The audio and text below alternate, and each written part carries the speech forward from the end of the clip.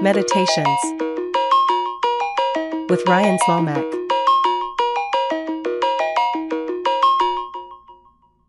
Hello, everyone, and welcome to episode 7 of Meditations. On today's show, we have Kelly Tompkins. Kelly is the owner of the Blue Moon Apothecary in Liverpool, New York, and this is not completely a conversation about what apothecaries are, though we do touch on it. It's a conversation about the importance of sort of checking in with yourself and figuring out what you need to thrive. Kelly had a very robust career working in IT, and then had some signs that sort of told her that maybe she should move on and make her 5-year plan a 2-year plan. And I really learned a lot in this conversation. It was a great chance to think about modern medicine versus holistic medicine, the importance of tuning into ourselves to figure out the root cause of the symptoms we're experiencing, and also just sort of think about our place in the world and the way in which there may be a manner for us to take a step back, evaluate what's going on, and then offer something to our community, just as Kelly has with the Blue Moon Apothecary. I hope you enjoy our conversation. Great. So Kelly, thanks so much for joining me on the show. One of the things that I like about your shop a lot is that it's so tea-centric. So I figured we start at the current and then go back to the past. And I'm sitting here drinking some, warm crimson berry tea. I was curious what your tea of the day was. I've actually had 2 different tea blends today. I started with Snipple No More because fall is approaching and it's allergy season again. And then a cup of elderberry tea to boost your immune system. I love it. Have you always been a tea person? I grew up drinking tea because I was the sickly child. So tea with honey, lemon, whiskey, all those wonderful old wives' tales and remedies. That is what I drink very frequently. Interesting. So when you were growing up, was like, I guess, was this sort of focus on holistic medicine something that you were aware of in your household? It was a 50-50 split. So if grandma was around, which she was my whole entire life, but I did move from Florida to New York. So then grandma wasn't there as often as she was before. But she was if you have an ear infection, this is what you do. If you were sick, this is what you do. Mom followed recommendations from grandma on how to, take care of it at home, because growing up, we did not have health insurance.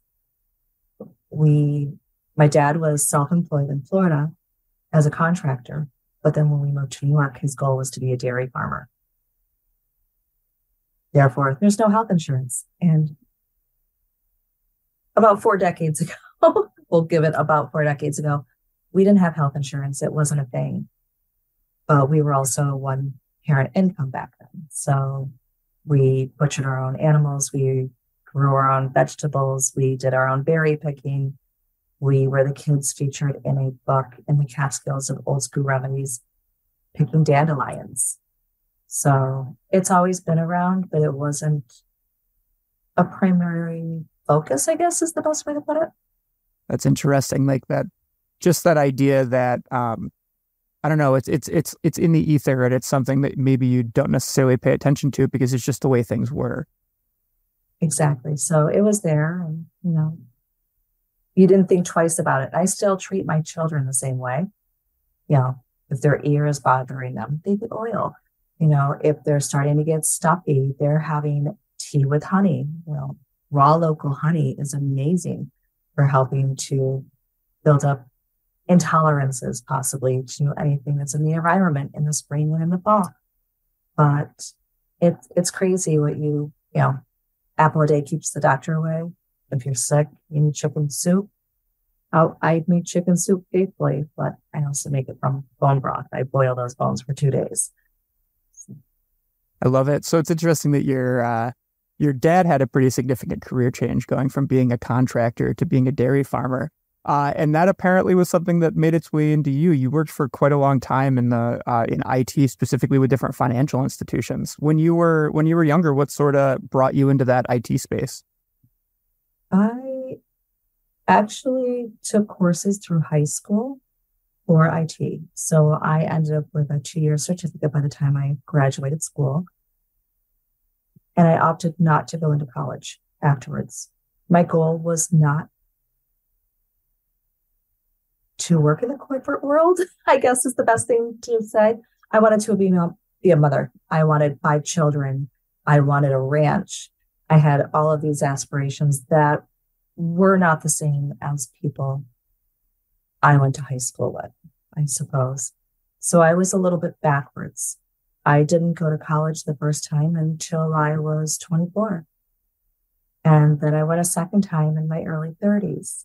And then I went a fourth time in my 40s. So I just kept continuing. But I ended up with a career when I was around 28, 30 years old, which led me into IT. I was the backup IT person for other companies, small mom and pop shops. But with IT, I was never busy. I'm not busy. I was never bored. And you were always busy. So everything changed. You had to be sharp. Your mind was occupied all the time. And I was always trying to problem solve. And that's what it was for me. You always are trying to find that puzzle piece that fits just right and fix whatever is ailing somebody. So I no longer do it in a corporate setting. I now do it with making organic teas and body care products and seeing what the root cause is that's ailing somebody now rather than a device. Yeah. So you were you worked for some banks and as you mentioned, some mom and pop shops kind of doing IT stuff. Like enjoying that fast-paced environment, enjoying that inherent problem solving. What made you decide that it was time for a career change? Because going from, different institutions where you've got these inherent systems that help back you up, to all of a sudden kind of being on your own, what made you decide to make that shift? I think the biggest factor was people. I have a phrase, mean people suck. They just do. Nobody likes mean people. But sometimes you have to figure out what makes people tick. And a lot of times they may be unhappy or unhealthy, and you just want to help them find their path. And it's generally a healing path. So whether with chronic ulcers, or everybody uses the term IBS, or you have migraines, or whatever is going on in your world, or if you're suffering from a significant loss of a family member for years, I suppose I'm in the position now where I can build a safe space for people to come in regardless of what brought them into the store, whether they need a place that's quiet and they can meditate and read a book, or if it's a place where they can chat with friends or find something new from a local artist or do a meditation class or get a massage. But when you're in the corporate environment and the type of corporate environments I was in, I learned a lot. I grew a lot.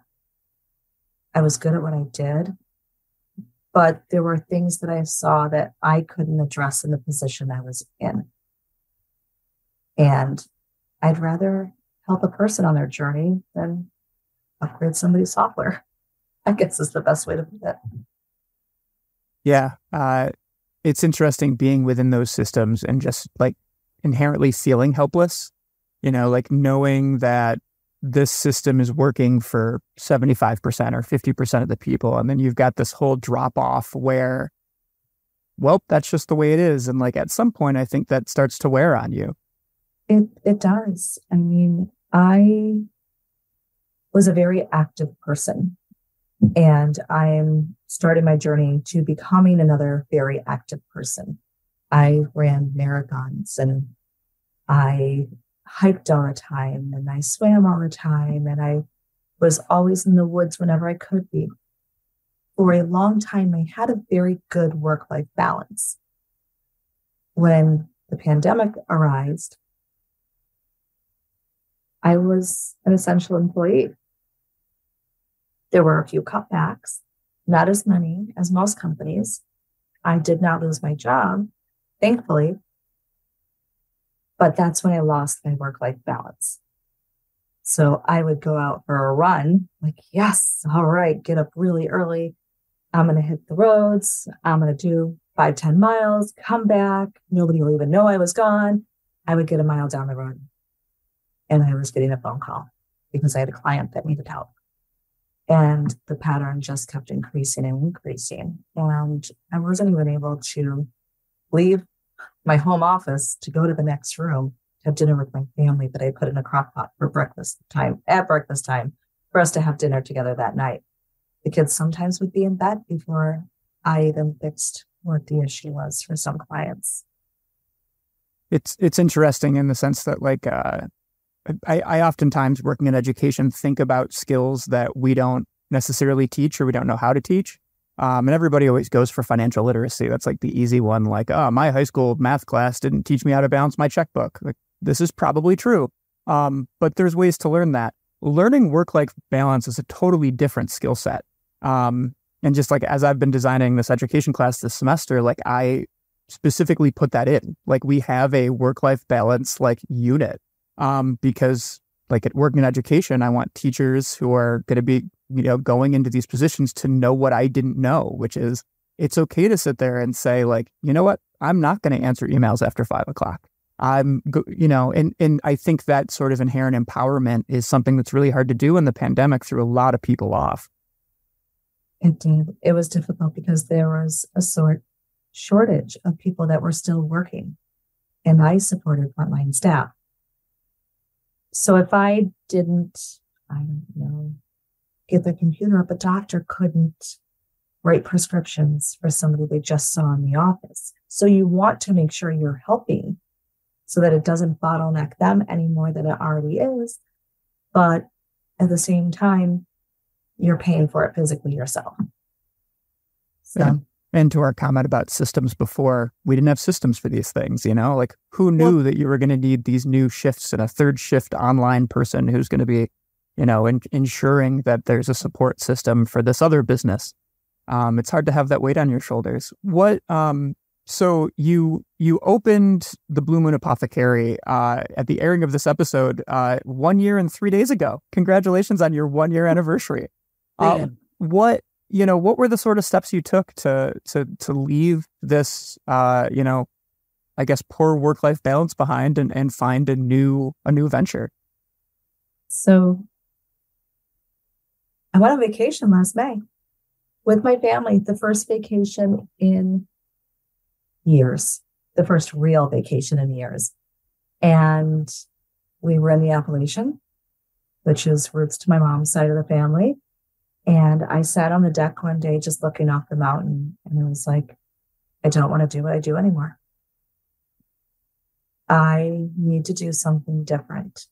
And mind you, I had been taking all of my courses online. I had a 5-year plan in my head, but I was to the point where I was like, this needs to happen sooner than 5 years. Came home from vacation, went out for a beautiful morning walk, and saw a for rent sign. I called. I didn't tell anybody I was calling. Made the phone call, went to look at the space, went back a second time, looked at it again, and gave a deposit. And if I didn't have the support system I have in my life, I never would have done it. So I had my own little cheering squad at home, and it's been a struggle. It's not rainbows and unicorns. We are now a one-income family with children. So that does, shift how we do things now, but I would never change it for the world. That's awesome. There's just like the serendipity of that. It's just like when you're starting a business that's based on healing and the universe is literally giving you these signs like within such a short time span, you kind of have to acknowledge them. It was seriously 2 weeks. 2 weeks after I got home from vacation. And I was just like, oh, huh. Do I call? Don't I call? Like, yeah, I call. And it just fell into place. So one of the things so this was, and just to clarify, this was May 2022. That was May 2022. All right. So one of the things that people don't tend to focus on when talking about new businesses is that weird, I don't know, moment of like entrepreneurial purgatory, I guess is what I'd call it, which is that space between your opening date and getting everything ready. I think most people think that you know, like, oh, you rent the space and then you take about a month and then you've got a business and then you've got money coming in and then life is great and you buy a yacht. And I personally as an entrepreneur have not had that experience. And I'm just curious about like, tell me about that time after that 2-week span where you've got, you know, you've got the space and you've got the mindset. And I love the fact that you were just mulling this over. Like, this is part of the 5-year plan, but we're going to make it a 2-week plan instead of a 5-year plan. Like, what happened in those months between May and October to get everything open? So craziness, a lot of craziness. I instantly, after I signed the lease agreement, my lease didn't start until July 15th. Okay. So I had, after I signed the lease agreement, about a 6-week buffer so that I could formally give my notice at work and then, pass any projects and any training or anything like that over to the next person. And I went thrifting. I went shopping. I went treasure hunting. You cannot have an apothecary shop with some really cool old stuff. Like, you just can't. And not for nothing, I don't like to buy new. If something can have a second life, if I can repurpose something, I would rather bring it back and give it a new job for the rest of its existence. I went and I found furniture at barn sales, estate sales. I found old books that I fell in love with and I didn't think anybody else would appreciate, and I gave them a new home. So we do have books that you can just casually browse and read through. We have a need a book, take a book, have a book, leave a bookshelf. I've restored different furnitures in different colors throughout the shop just to kind of bring it all together with my crazy eclecticness. But that's what I started with. Plus, making sure I had enough inventory to make the products that I was going to make. So it was designing the labels and the product descriptions and speccing out the register system and the barcode printer that goes with the register, and then equipment. I needed prep sinks. I needed coolers. I needed a bakery display. Like, I needed all of this stuff because I wanted it to be perfect when it opened. It's still becoming perfect. It changes constantly. I have a new display that I bought over the weekend. So I'm rearranging and trying to find places for the product to go so they can pop when people walk in and be like, oh yeah, look over here. There's a lot going on in the shop, but it's evolving every day. I love it. In the spirit of preparation, one of the things I did want to ask you about, because I'm a firm believer of it, in whether you have an organization or anything, is developing a mission statement. It doesn't, I think sometimes we can get caught up in language and we can say, oh, it doesn't quite work, and then we lose the mission while we're talking about the mission statement. But I think yours is really interesting. It's spread kindness to all who enter the sanctuary of the Blue Moon Apothecary and Wellness Center. Help others find their way through non-evasive alternative healing methods. Inspire freedom from self-doubt and self-constraints. Focus on self-care by providing all organic personal care products. And lastly, take control of your future. How did that piece of the business come together? So the mission statement actually spells out an acronym. So I think little by little, each one of us should do our own little part to make a shift. It doesn't matter if it's a shift of mindset. It doesn't matter if it's a shift of what impact or footprint you leave on this world. But we all are responsible to make a shift. My shift is also to promote local artisans and people here in the United States. It's a little bit scary when you don't see anything that's made here in a store. All the things that are bad for children to wear and even adults, they're not manufactured here. My grandparents, my parents, my great-grandparents, people knew how to do things for themselves. They could make their own tables. They could make their own chairs. They could build their own houses. We still build our own houses and all of that. But how many pairs of shoes do you own that are made here in the United States? Where do your t-shirts come from? It's honestly crazy that we're such a large company or country, and we have all of these countries here, but so much is outsourced. I just think that we need to take pride in what we make and what we do. So I have shirts in the store and I spec them out with the vendor. They are made in the US. They are assembled in the US. They are printed in the US. And I just think it's wonderful that if we can all just start contributing to what we do here, we can flourish. Well, let's do this real quick. Let's go into a moment of guided imagery, shall we? So Sure. This show, a lot of people from Central New York listen to, but I've got listeners in Denmark and Italy and Australia and all over the place, which is really exciting. Just give us kind of an overview of what is the Blue Moon Apothecary and Wellness Center.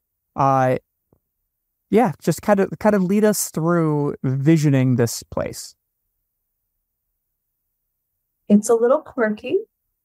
It's a little eclectic. Not all the furniture matches because I do bring different pieces back to life so they have another purpose again. So when you walk in, you'll see a blue wooden bench so people could just sit there, have a cup of tea, read, or wait for one of the appointments with one of the practitioners. I have a huge display of organic hand-blended teas. Honestly, there's a lot on there. It holds over 100 bags of tea. We have a chalkboard wall that I painted in the main retail shop area, which of course gives you the wireless password, but it also gives you a quote of the day, something to ponder and think about or have a discussion with somebody. We have a large table where you can come and enjoy the tea also. And you will see all of the herbs lined up across the back wall, as well as the teas that I blend. I serve tea in-house. On occasions, we have local baked goods in there as well, so you can enjoy it with your tea. But it's covered in flowers and plants. Some of them are artificial because they can't grow in all the spaces there, but I do have plants, soaking up all the south-facing sun and rows of books. And we have, I don't even know how many white birch trees that are lit up in there just to make it look magical. And we decorate with the product. So it's not just in rows and rows like a retail store would have. We use furniture as product displays, and we use the trees as product displays, and things will be hanging from the walls and such too. It always feels like when I walk in there that I'm like stepping into like a lost scene in Alice in Wonderland, where like yes. I'm trying to figure out like decor or product. And I don't necessarily think that's a bad thing. I think it's like, with your passion for thrifting and things like that, like there's an inherent hunt, and it makes you immerse yourself in the environment in a way that you don't normally when you're having a consumeristic experience. Yes. And I tell people, I'm like, if you're asking if it's for sale or not, just ask and I'll let you know if it's for sale. There's probably like 4 items in the whole store that are personally mine that are not for sale. I tend to try to keep them behind the register, but there are a couple things that are out on the floor that I use for decor purposes. So in addition to that, you've also got spaces for different practitioners to come in and it's Halloween season. I'm just going to straight say work their magic. Yes. What types of services did you envision for the space when you were putting it together, and what types of services do you offer? So I knew right away that we needed massage therapy. You hold so much in sometimes that it physically ails you. So you hold your stress and your tension, men typically lower back, women shoulders, and being able to have somebody help you take those away is wonderful. So we do have a massage therapist in the shop. We have an acupuncturist in the shop. We have 2 Reiki practitioners. We also have tarot readings and Akashic Records readings. And then I have friends that come in from out of town and do little special events for like palmistry or tea leaf readings. So we have a lot going on. How does one find those people? Well, I think if you look around, there's more of them than you realize. My friend that comes in and does the palm readings and the tea leaf readings, we used to work corporate together a long time ago. Had no idea she did that. She had no idea my intention was to open this shop, and we used to do plant swaps together. So it just kind of fell into place with us. And you're Reiki trained, correct? I am. So I actually infuse all of my herbs and teas and body care products with Reiki. And what does that process entail? Energy, focus, whole lot of love, a little bit of magic. I'm coming at this from a complete place of ignorance. Like Reiki is a term that I hear used a lot, and it seems like it, I don't know, like religion, it has a slightly different definition to every person you talk to.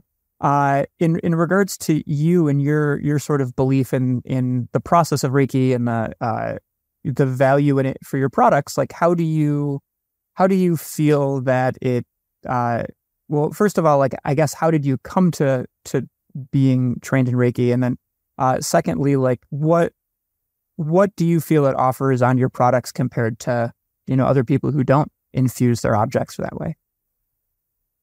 Well, it's personal, I guess. Some people don't understand what Reiki is, but Reiki is the flow of energy. A lot of people will relate Reiki to,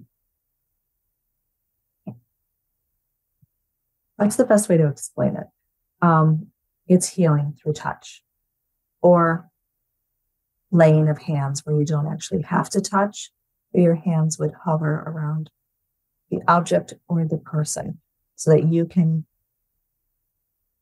do a flow of energy. So when you give Reiki, you also receive Reiki. So if you are trying to work with a person that maybe has migraines and you're holding your hands above their head, you're giving them all this energy that they need so that the energy flows through their body and they don't have everything built up in their head anymore, causing any pain. It helps them release it and let the energy flow top to bottom and back again. When I create tea blends, I infuse the herbs with my energy because most of my blends have a specific purpose. I have a blend for migraines. I have a blend for if somebody's prone to UTIs or bladder infections. I have some that are just wonderful and they taste good and they're a dessert tea. But wouldn't you like a sense of calm and overall well-being while you're enjoying that tea? So it's just a little bit of extra love that goes into everything. It's interesting. Like as I was doing some research for this show, I was just looking into like the history of apothecaries in general. And I didn't make it too far, but one of the things that I thought was kind of interesting is that if I understand correctly, Pennsylvania Hospital, which is like the first hospital in the nation, also had an apothecary as part of it. And this is like late 1700s. And that was an important part of its role. And as that hospital evolved, the apothecary expanded and became really, really important. And now we're at a point kind of in, I don't know, corporatized medicine or just the inherent like understanding of how we think about any sort of like ailments, that there's kind of a weird separation of church and state between the traditional doctor route and the more holistic, way that we heal ourselves. And I found that really interesting, thinking about, the language that you've chosen, because when we were preparing for this interview, we talked about like, how do you identify, like, what's your role at the business? You're like, I am a proprietor. And, because proprietor like meshes really well with the term apothecary. And I'm curious about, from your perspective, like why is an apothecary such an important resource to have in a Liverpool, New York, or a greater Northeast area, or in your own small town? Like why do we need these types of resources? Well, first, I don't think everybody needs a prescription for every small ailment that they have. Modern medicine, Western medicine, completely has its place in the world.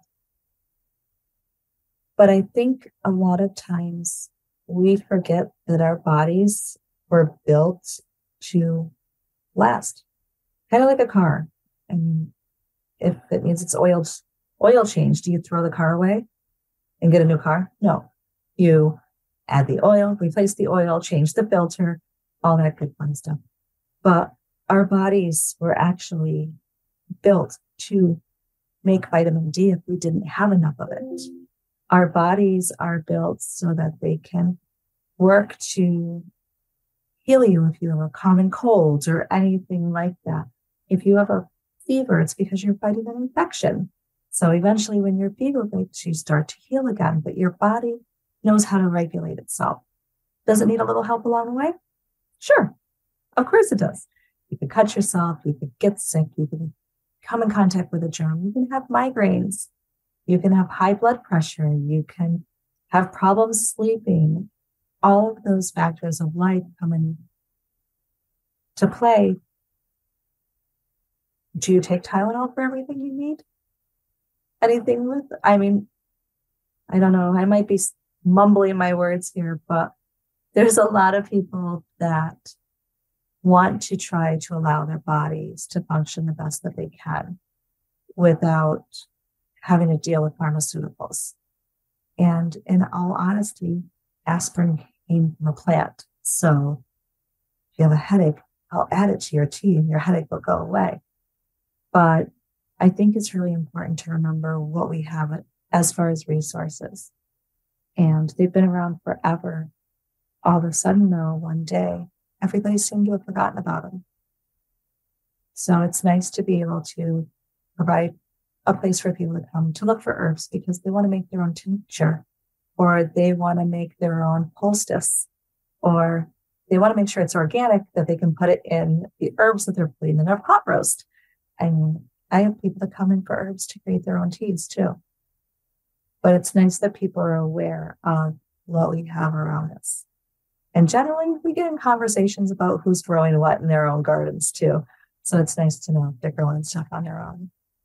Well, and I think the other thing, two comments. One is that, I'm not a specialist in this. I'm just sprouting my opinion, but, we all have different ways of managing our own lives. And I think that oftentimes people fail to remember that, like, the inherent stresses of life or just sheer existence does lead to pain, suffering, and the like. It's just part of the process.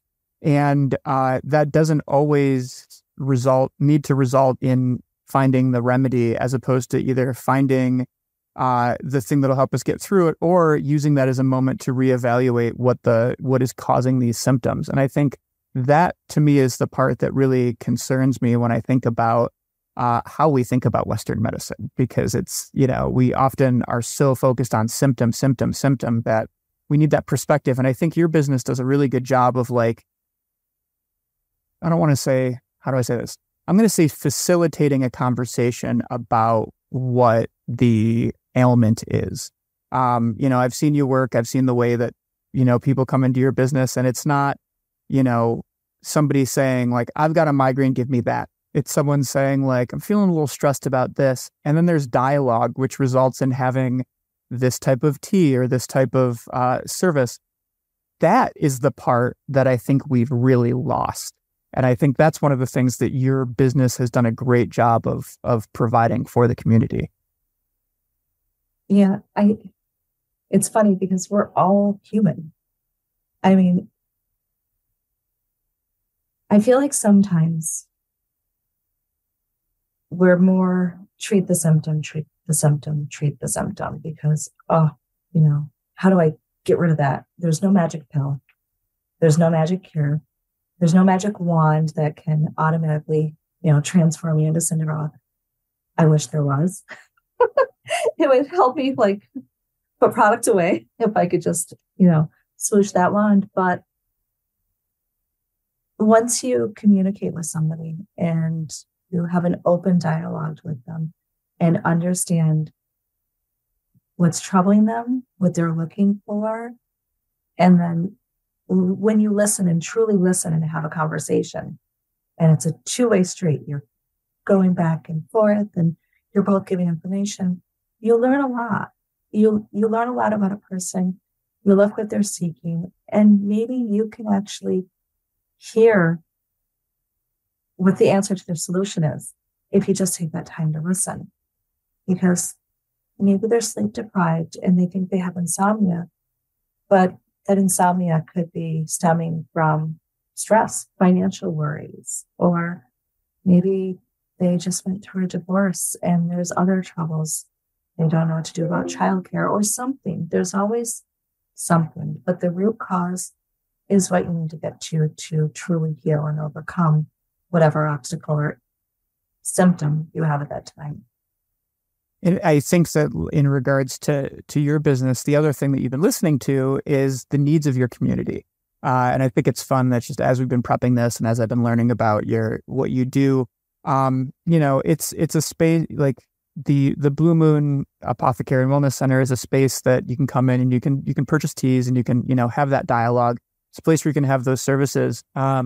But it's also an event space. It's a place where you hold different events and you're out in the community doing things. You're telling me that you've got a trunk or treat coming up in Liverpool on my apologies, but on the 27th of October. Like, tell me about the event portion of your business and why that was important to you.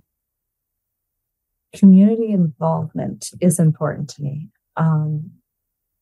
I grew up in a little town. It was tiny, it was small, and everybody did everything together. I remember we used to package boxes for refugees so that they would have, warm sweaters. New York is cold. It's simply cold. And if you move here from another climate, you may not necessarily have the right clothes for it. So we would always do hats, mittens, wool socks, sweaters, and we would package them so they would be holiday gifts or welcoming packages when they came in and we were, finding the shelter. But it's a village has to work together. It takes a village to raise a child. It takes a village to provide the community that everybody needs.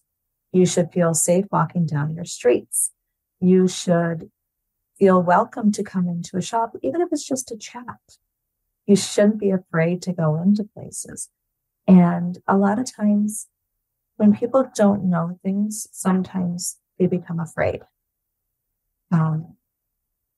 It's funny. I have several customers from different walks of life. Some travel a lot, and I hear feedback of experiences they've had in other places. For example, and I don't know the names of any of these places, going to a coffee shop and then you need to use the restroom and they don't have a public restroom or even a restroom for their customers. And that just kind of floors me a little bit. I don't know how somebody could turn somebody away from using the restroom. whether it's a child or an adult or anything. So I think being there for your community and them being there for you goes hand in hand. Whenever the village is working on anything outside or near the building, I just make sure I go out there and thank them and then tell them if there's anything they need, drink, restroom, come inside, we're here, don't feel like you have to go somewhere else.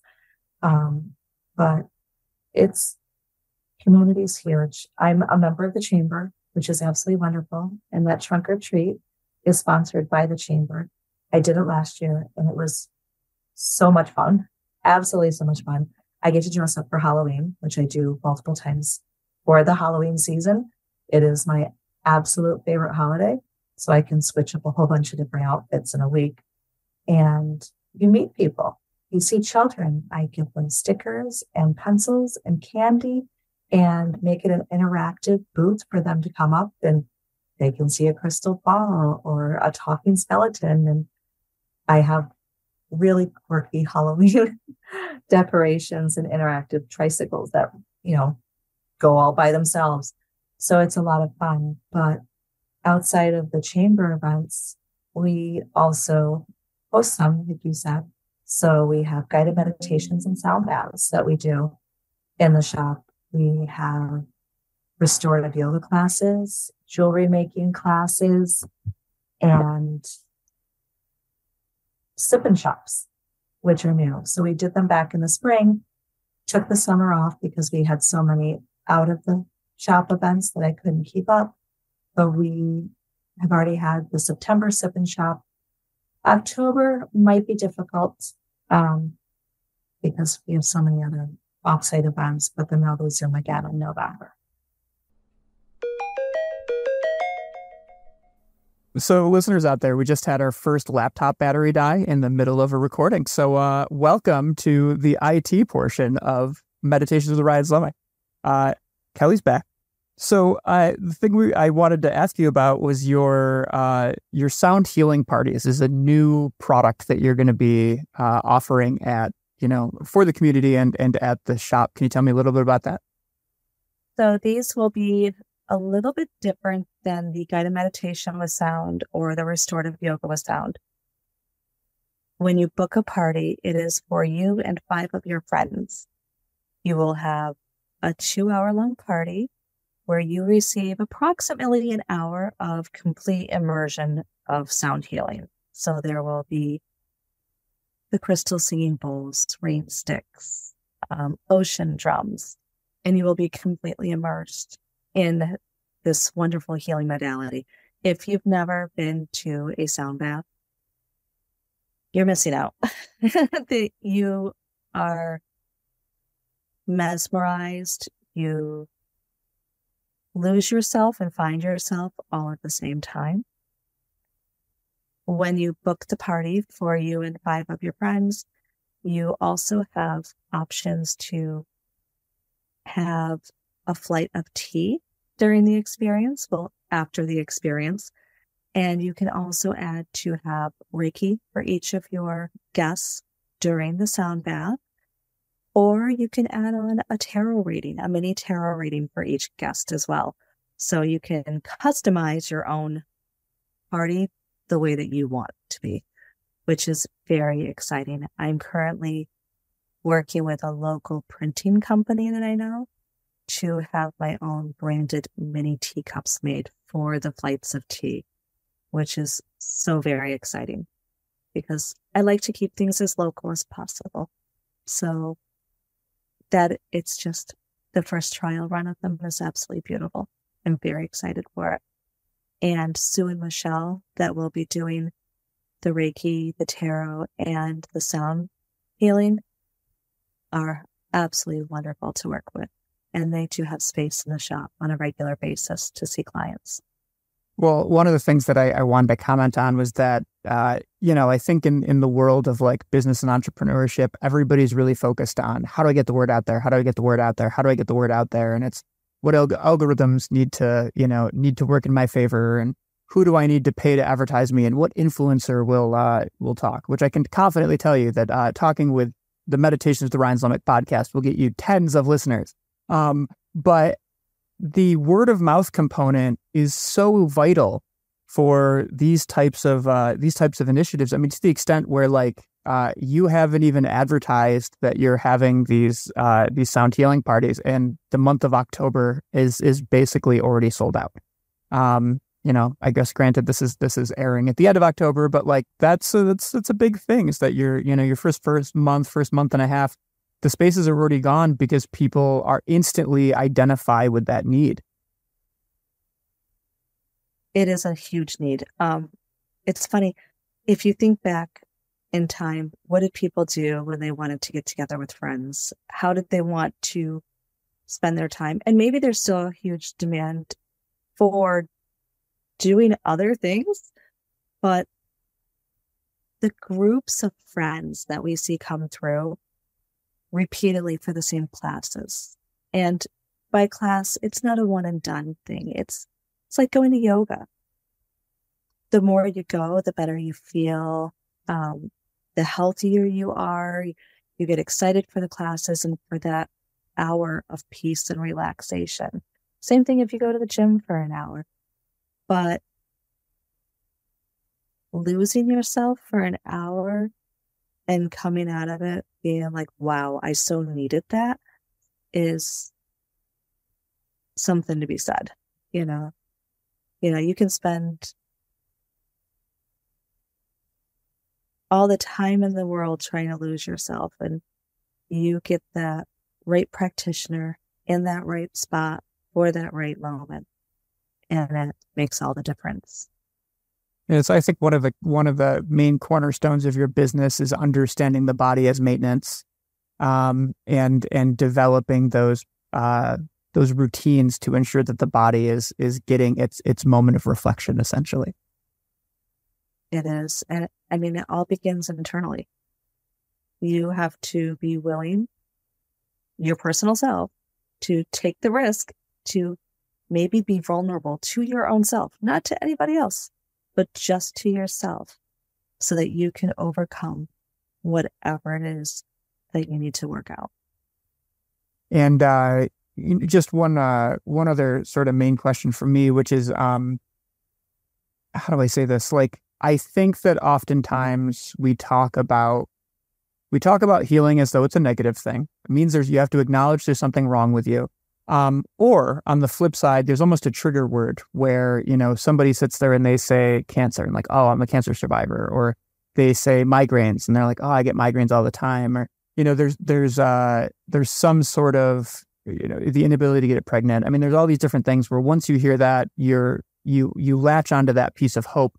But I think your business is really interesting in the sense that you have such a wealth of practitioners who come into this space, and so many of them that focus on clients with very specific needs. And I was wondering if you might be able to tap into that a little bit and tell us like what type of needs the community is being served by your professionals. So a wide variety. Honestly, we have one practitioner who focuses all of her energy for Reiki healing to those who are either suffering the treatments of cancer, are a cancer survivor, or have been diagnosed with another chronic disease. So that is her mission in life. That is what she puts her energy into, because she wants to make sure that everybody has the ability to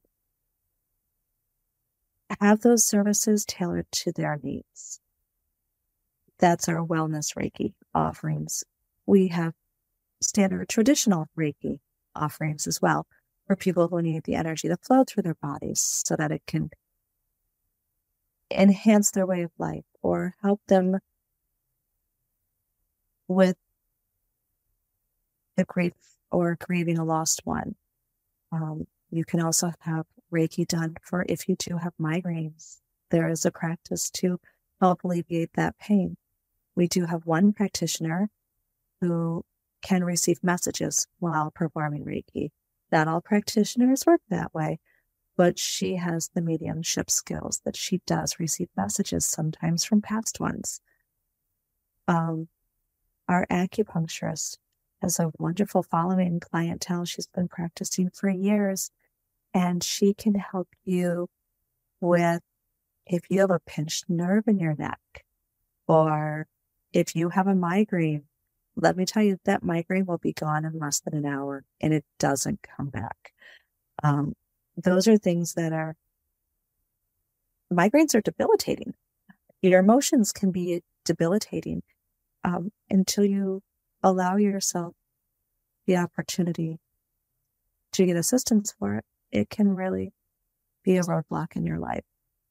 The massage therapist we have offers pregnancy massage, which apparently is not overly common.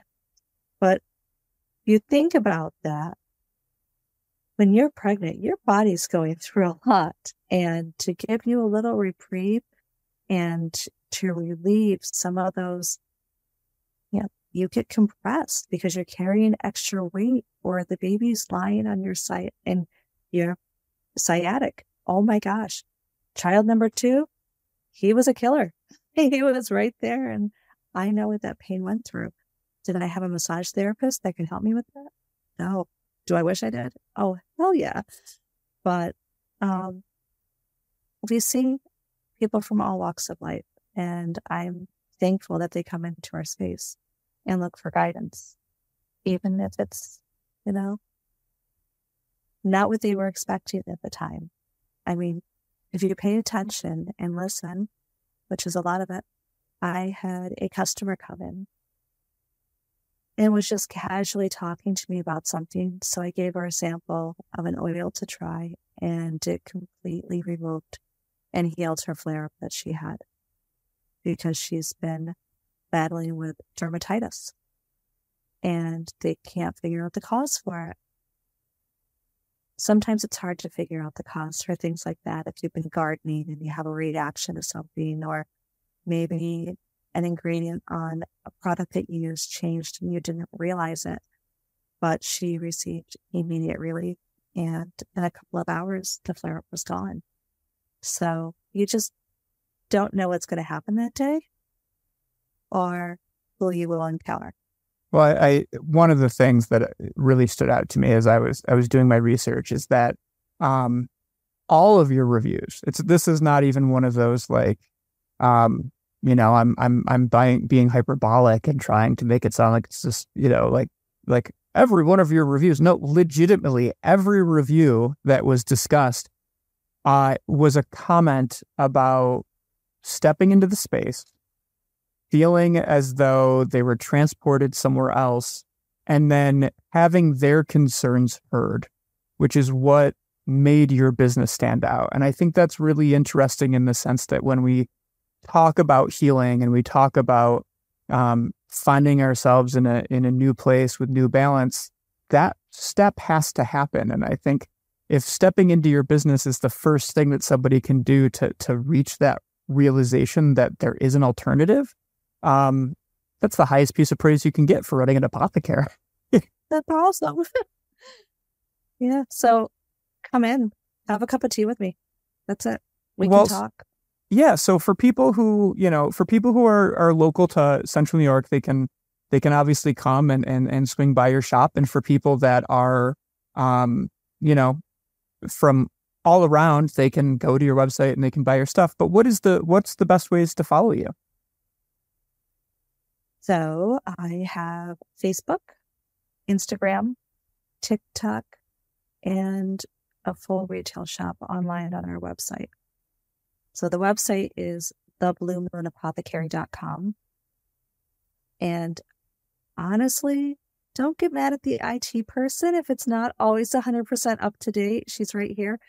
I do update it as quickly as I possibly can, but I'm also the person behind the scenes blending all the teas, curing bars of soap and blending oils and making the rose water. So I try to dedicate a couple hours every couple weeks to update the website. I'm actually a little behind on putting new products on there, but that'll be taken care of this week. But yeah, we're on Facebook, Instagram, TikTok. I have a link tree that sends everybody to everywhere. So I put that on my business cards and my banners for when I do out of the shop events, which there's a lot of lately. But I love going out there and meeting new people and telling them everything that we're all about. Yeah, so it's the Blue Moon Apothecary.com. And if you're local, it's 612 Oswego Road, Liverpool, New York. And I guess I would also just say that, one of the reasons I was so excited to have you on the show is this is a show all about the importance of opening ourselves to dialogue. And window shopping online is fun, but, as I've known from conversations with you, if tea, for example, is something that you're interested in and you want to know about the healing properties of, different types, the phone is open. I've called Kelly multiple times and just asked questions, and the specialist is on the line. And I think that, especially if you're out of town, is a very important part of the process of understanding what products you're getting and what their significance is. It is. And I do have customers that will call specifically looking for a certain herb or a combination of herbs so they can make their own products. And I will let them know what we have, what we don't have. And I can actually, if I don't have it, I'll order it. I have some wonderful suppliers, and everything I order is organic and it is ethically sourced. So I'm actually BBB accredited, and they verified everybody that I use to make sure I am hitting the standards that I'm putting out there. Kind of crazy, right? I never in a million years would have thought that this little shop would be a member of the Better Business Bureau. So cool. Well, Yes. Kelly, with that, is there anything that we haven't covered in this conversation that you'd like to kind of put out there? It can be related to whatever you're comfortable with. The only thing I have to really close with is if you've not been in the shop, stop in. You just really never know who you might meet, not just talking about myself or the practitioners, but it's a space for anybody to come at any moment. And your first cup of tea is on me. Such a gracious offer. And I can say that even if you're not a tea drinker, just seeing the tea strainers alone is impressive. And those are locally made also. Absolutely. Well, Kelly, I can't thank you enough for being on the show. I hope that you have a fantastic Halloween. And, with any luck, we'll get together and drink some tea soon. It'll be magical, I'm sure. Thank you so much, Ryan. So for the first time in Meditation's history, we have a guest back for the third time in the same episode. So Kelly, welcome back again. Hello, thank you. So we recorded your initial interview about a month ago, and as we talked about in the world of entrepreneurship, things are constantly shifting, but you have a really exciting announcement that we want to make everybody aware of. What's going on? Our business is actually moving.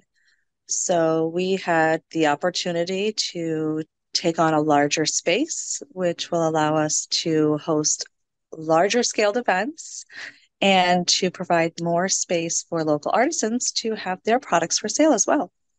That's super exciting. And I know that we had talked about just the inherent evolution of your space and the fact that, as a business owner, when you want to do events or you want to, host tea tastings or you want to bring in new clients, oftentimes you had to kind of shift your space around. And how is this new space, which is, I think, 105 First Street in Liverpool, how is that going to change the way you do operations?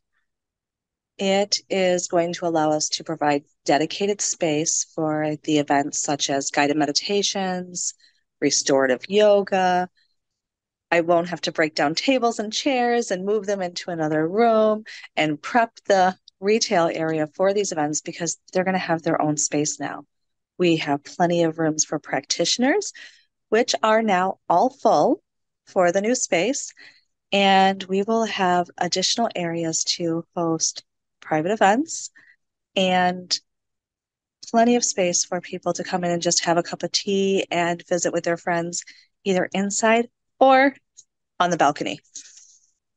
That's super exciting. I think that Liverpool is just this ever evolving little community, and I think that moving to First Street and being a little more centralized is really gonna help you guys make an even bigger mark on the world around you. I'm pretty excited. So am I. It'll be wonderful. Awesome. So we talked about the fact that sometimes our goals don't necessarily line up with reality, but at this point, you guys are hoping to be in your new location by November 6th. That's just a few days from this initial drop date. And once again, it's 105 First Street in Liverpool. Is there anything else that you want people to know about this new space or about the sort of new way you'll do operations? We are going to operate the same way. We have a wonderful new booking system. So if you need to make an appointment with one of the practitioners, you're welcome to do so online or call in and we will gladly assist you with that. But it's going to be fun and exciting. It's a very beautiful, welcoming space already, and we're just hoping to enhance it even more. I think it's going to be amazing. And to our listeners, I really appreciate everybody tuning in. If you like what you hear, please look up The World of Ryan Zlomek on Facebook and Instagram. Also, please rate, review, like, and subscribe and share the show.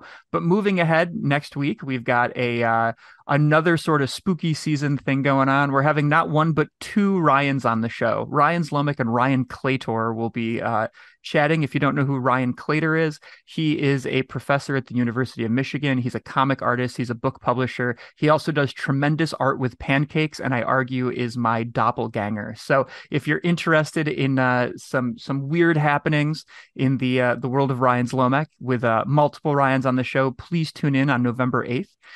And with that said, Kelly, could you tell us something? Make space for conversation. You just might learn something. Awesome. Thanks so much for being on the show, Kelly, and everybody have a wonderful day. Thank you.